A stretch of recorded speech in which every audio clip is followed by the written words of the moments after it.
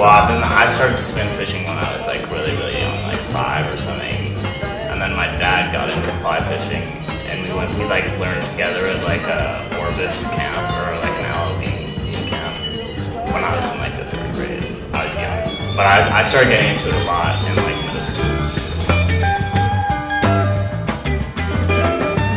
I actually went on a fly fishing trip with my uncles in Canada a few summers ago, and one of my uncles is super good at fly tying, so he sort of got me into it.